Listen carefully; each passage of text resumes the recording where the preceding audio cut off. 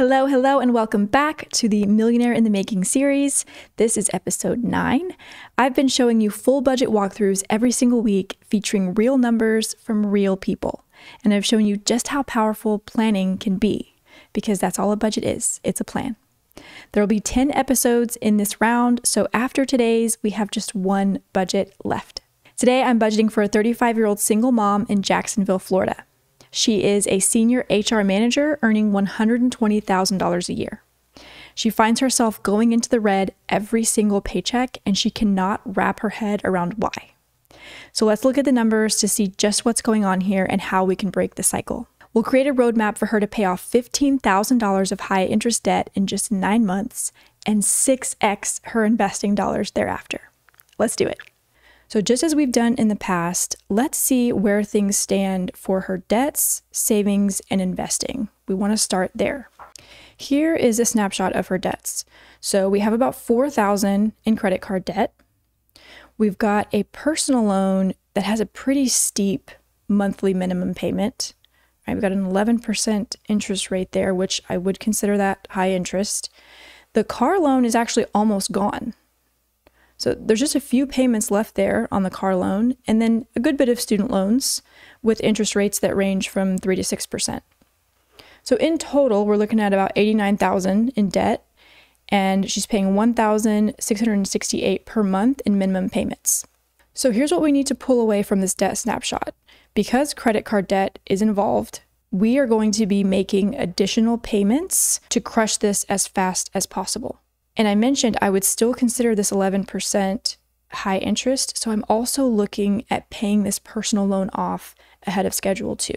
I would love to see this $839 every month go elsewhere, go towards her financial goals rather than her past. So these are the two line items that I'm really pulling away from this debt snapshot. We then shift over to her master bill list. This is where we're going to list those bills that she covers every single month. We're also going to make sure that we mark which of these line items is a need, meaning it's a core expense, non-negotiable, has to be paid every single month. So those are going to be housing, food, transportation, minimum debt payments. You'll see here I put an asterisk with the car loan minimum payment. I didn't mark that as a need because there are just a few payments left on that car loan. So when she's calculating her emergency fund and setting her goals, she doesn't need to factor this in. So that is why I did not mark that one as a need. But we've captured everything there on the left in terms of monthly bills with that fixed due date. She does tithe every Sunday, so on average about $40 per month in tithes. We also want to make sure we capture variable spending. So we've got food, fuel, and then meals that she covers for her child. We use this master bill list. We do a little bit of math, and we figure out, okay, what is 1 month of necessary expenses? What is that total? And that is this $5,258 in her case. Typically what we would jump to next is filling in right here her emergency fund current balance. But I jotted it down right here, and you'll see why in just a moment. But this is all of her savings. And she does have it labeled as emergency fund, but this is what we're dealing with, this $3,682. Before I go any further, my wheels are already turning, thinking about her debt snapshot and how a plan that we at least want to consider is taking some of that savings and going ahead and paying it towards some of the high interest debt. So that's why I didn't just put it here and then move on. What we can go ahead and do though is list in here her starter goal, which would be 1 month of expenses saved. That's that exact same figure that we wrote up here. If we want, we could round that to an even $5,300. So when we consider her situation, she's renting right now. She has a child. She's got, steady income. I think a 4-month emergency fund would be good here.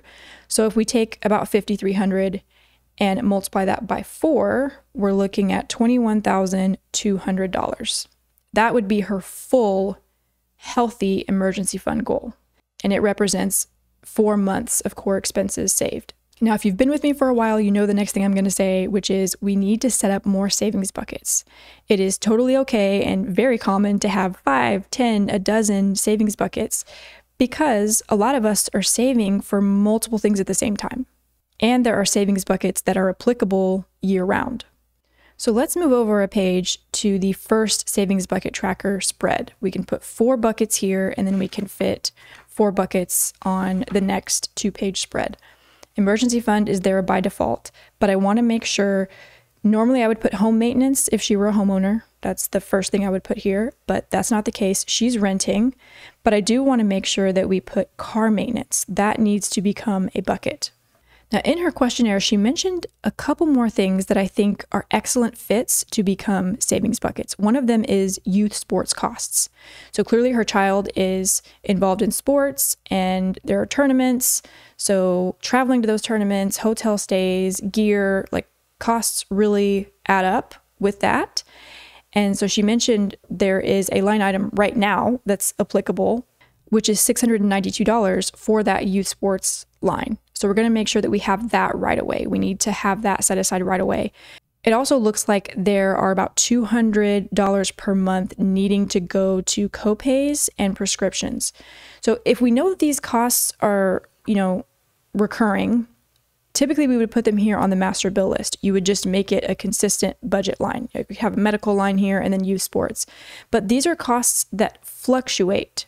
So what we don't want to do is create the line item and then maybe we go 2-3 months where we don't need those funds. We get in the habit of having that extra spending money.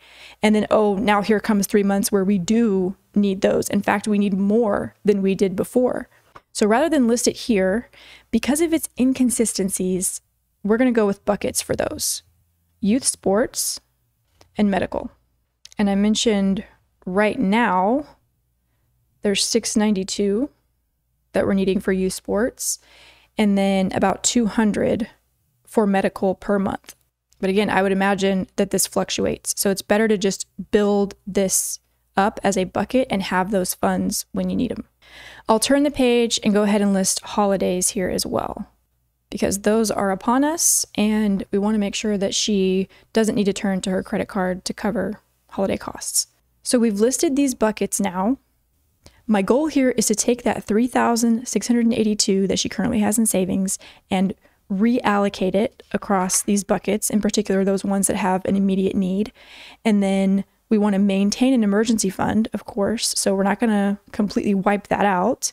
But we've got buckets to nurture, part of the emergency fund to keep in place, and ideally there's a good amount that we can put immediately towards her credit card debt so that we can really make a dent with the credit card debt. So here is how I would reallocate that $3,682.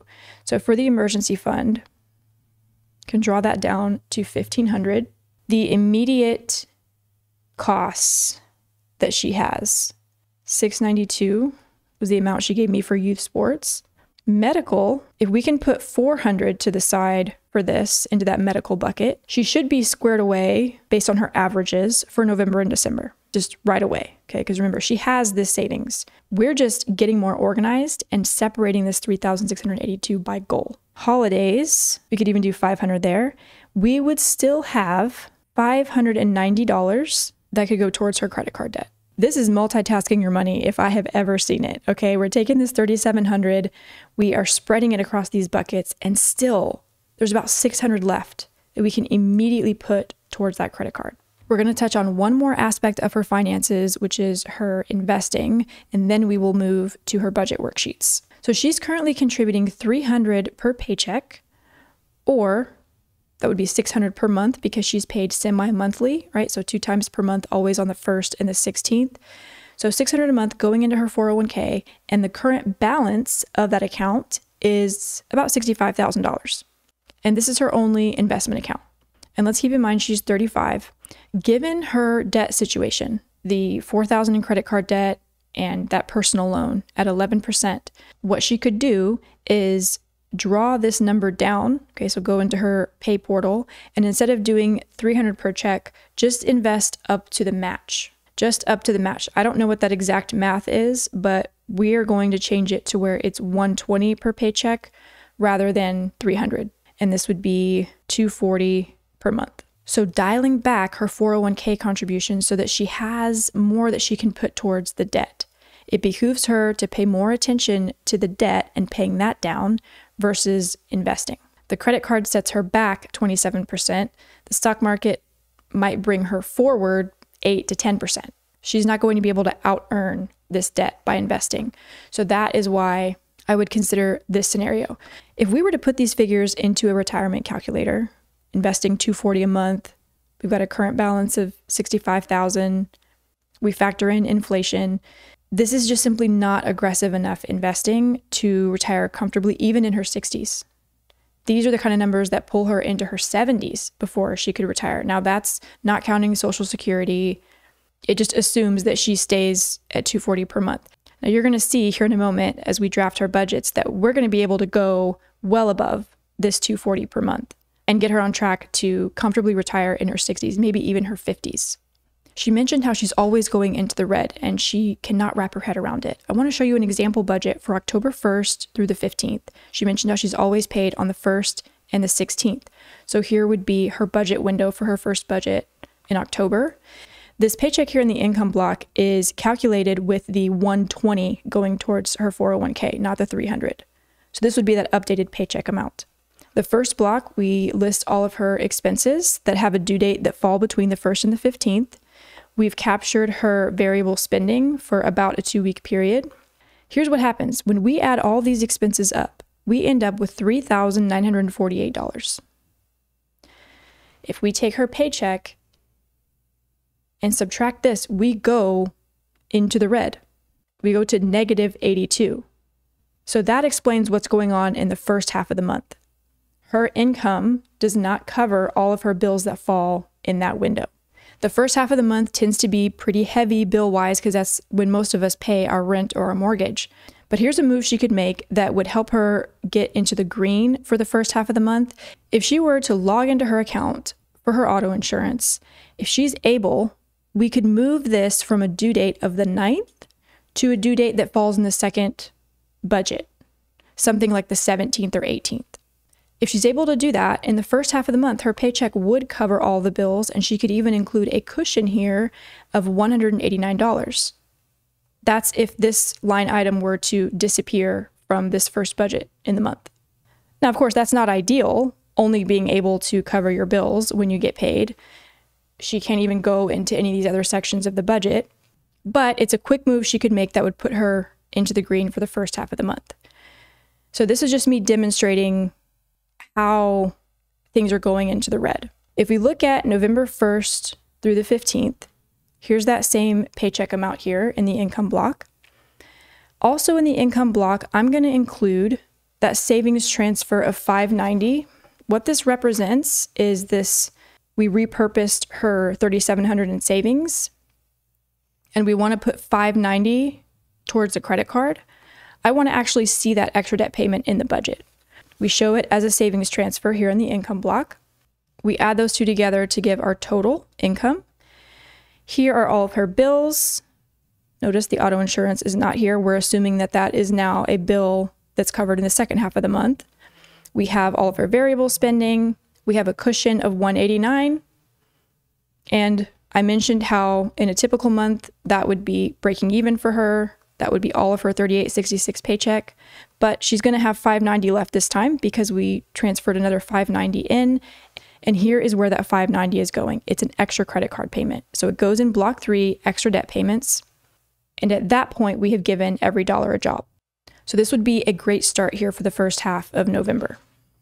For the second half of November, okay, same paycheck here, very consistent. Now I've got this auto insurance line with a due date of the 17th. We've got some other subscriptions and minimum debt payments captured here.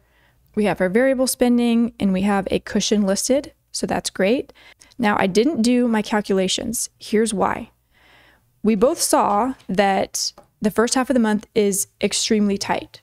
If she moves that auto insurance bill, it allows her to budget a cushion, but this is the whole budget for her the first half of the month. We need to have more funds to work with the first half of the month. The way that we do that is through a rollover. And what's going to end up happening is this is us telling the budget, hey, don't touch this $500. This is what it's for.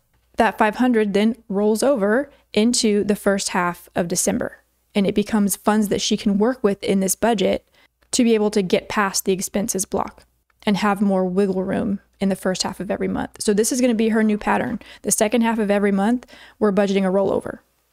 And it's going to help us even out the two budgets every single month. All of these added up, we get $27.89. So that leaves us with $1,077 to work with, and we advance to block 2, which is the emergency fund. When we reallocated her savings, we made sure that her emergency fund stayed in place and we had a bit of funds there, so it's at $1,500. But we really got our eyes on this high interest debt. So in this case, I'm going to say, let's go into block 3. Let's do an extra credit card payment of $500, and that will leave us $577.